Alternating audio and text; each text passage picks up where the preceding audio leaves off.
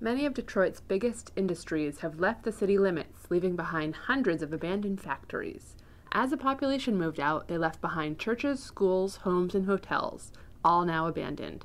That's led to a new industry in Detroit, tours of the ruins. My name is Jesse Welter, and my company is Motor City Photography Workshops. I give tours. It's not just about tours. It's a photography workshop company. Just trying to find a location, make sure people are safe at the location.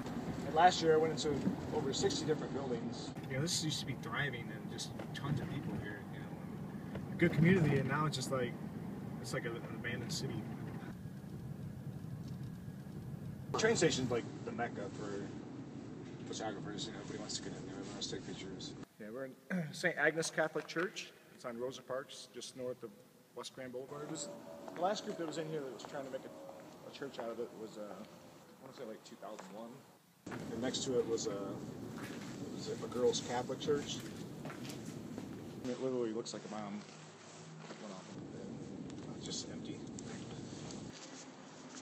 Most of them are kind of in awe, and they can't believe that something just sits here like this.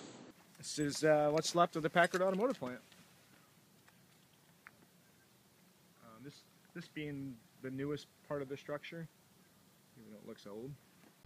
Local hotels say they've seen an uptick in visitors from around the world coming to see the ruins. Some enterprising locals charge the tourists to watch their cars, since there can be crime around some of the abandoned building sites. They come in, take pictures. I give them a little history lesson and, warn them about the dangers of walking through there.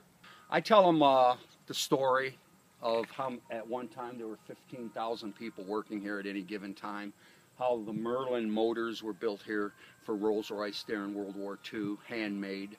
What a beautiful community it used to be. I'm retired military.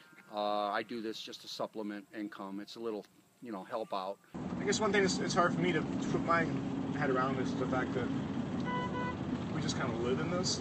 People go and they conduct their everyday lives, and that's stuff you're supposed to see, It's just not right.